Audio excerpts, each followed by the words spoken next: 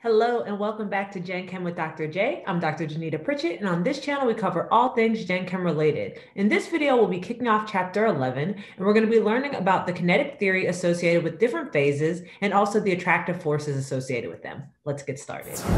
So if you've been following along in this series and you just completed chapter 10, you should have learned all about these 3D structures for molecules and how they affect things like the polarity of a molecule. Well, in this chapter, we're going to be building on from that information and exploring how the shape of these molecules impacts different properties affiliated with them. We'll also be diving a lot into understanding what are intermolecular forces and how they impact certain properties associated with those molecules. So I just want to revisit real quick a diagram that you may have seen way back in chapter 1, where we talked about the different phases of matter, your solid, your liquid, and gas. And so we know with all of these, they all have different shape or volume definitions associated with them.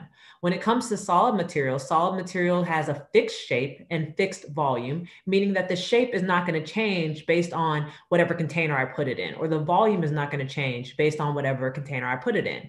Whereas liquids do have an indefinite shape, meaning they take the shape of the container, but a fixed volume. And your gases have indefinite for both, meaning they're going to take on the shape and the volume of whatever container that they're placed in.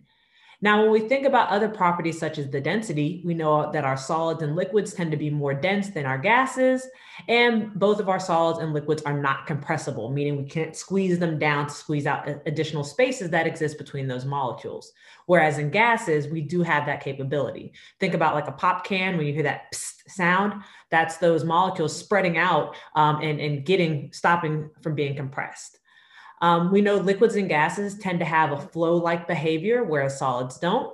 And the thing that really dictates many of these properties that we're seeing are these things called intermolecular forces or intermolecular attractions.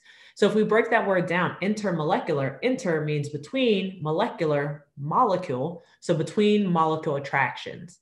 So as you can imagine, in a solid material, they tend to have very strong intermolecular attractions, very strong. So they're locked in place. Whereas liquids tend to have an intermediate or middle ground intermolecular forces, and your gases tend to have very weak intermolecular forces. And so keep this in mind, because as we get down through some example problems, we'll be revisiting these ideas later. So there are several reasons why these different phases behave the way they do. And a lot of this is based on what we know as the kinetic molecular theory. So the state that the material is found in largely depends on two major factors: how much kinetic energy the actual particles contain and what intermolecular forces are present. Now, these two factors are going to be competing with one another. And if I'm able to gain enough energy to where I'm able to overcome those attractive forces, I'm able to change the state, the physical state that it's found in, or vice versa. If I lose some energy, then those attractive forces may take precedent, and then they will dictate the overall phase.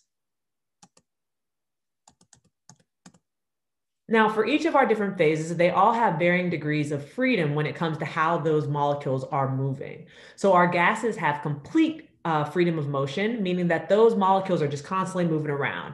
They have enough energy associated with them to overcome any attractive forces that are between those molecules, so you don't have them sticking to one another, hence why they are freely flowing.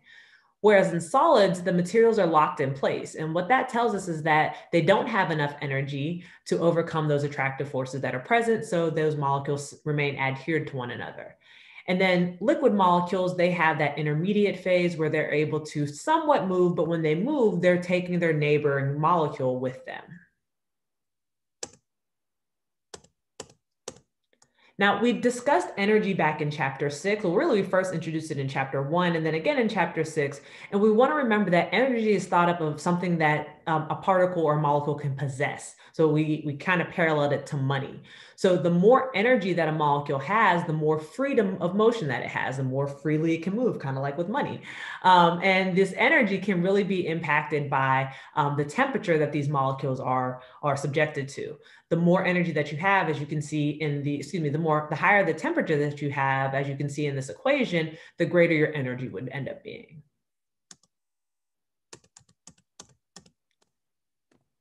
Now, the attractive forces that are associated with the molecules are those that are actually attracting individual molecules to one another. And the strength of these forces does vary significantly. We're going to get all into these forces in the next video. But just remember that the stronger these attractive forces are, the less likely that these molecules will be able to be in motion. So kind of the take-home message, if I have a solid material, likely it has high, strong intermolecular forces. If I have a liquid or even a gas, then those likely have weaker intermolecular forces. So again, in the case of gases, those molecules have gained enough energy to overcome the intermolecular forces that are present. And so as a result, you end up with this complete freedom of motion, and these molecules really trying to get as far away from each other as possible. And so we see this in motion when we think about how the gases actually expand to fill whatever container that they are placed in. And then the fact that you have these large degrees of spaces between the molecules is what lends itself to these gases being compressible. When we compress something, we're squeezing out all of that external space or extra space and just getting those molecules as tightly packed as possible. And so this is just a picture representation of our gas molecules. And again, you can see these propane molecules are just moving around and bouncing around within that container. Now, again, our solids are quite the opposite. Their attractive forces are strong enough to lock those molecules in place. And so you end up getting this very distinct shape or structure that is generated. There is limited freedom of motion of those molecules. And then your liquids, like I've stated, those are the intermediate. So they have semi-strong intermolecular forces, but still not quite enough energy to completely separate the two.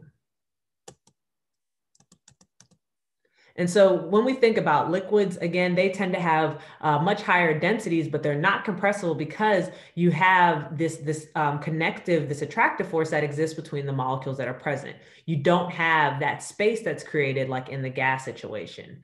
Now, the indefinite shape takes place because while you have some freedom of motion, these molecules are able to move. They're again holding on to their neighboring molecule, but ultimately that freedom of motion allows them to take on whatever shape of the container that they're placed in. Okay. Now, in regards to phase changes, when we think about going from solid to liquid or liquid to gas or vice versa, gas to liquid, liquid to solid, what's happening in this case is we are either adding in energy to this to get those molecules in motion so they can escape, or we're removing energy so that we can slow down those molecules and allow them to adhere to one another. And so when we're dealing with a solid melting, that's because those molecules have gained enough energy from the external surroundings to overcome those attractive forces. Similarly, when we have our water start to boil, even more energy has gained. So these molecules can now really be in motion and get that high degree of separation. Now, in that condensing process, well, in this case, now we're lowering the temperature. We're removing energy from them. It's the exothermic process. And so we have those molecules that eventually slow down enough to where they can become liquid and ultimately solid in the different phase changes. And so this is just a nice picture representation of how we would go from one entity, one phase and back to the other. So I hope this video helped you guys understand basic properties associated with different physical states of matter and the introduction to intermolecular forces. Make sure you guys check back on more videos. We're going to dive into all the intermolecular forces on the next one. Make sure you guys like, comment, and subscribe, and let me know what else you would like to see. And I'll see you guys in future videos. Have a great day. Talk to you later. Bye-bye.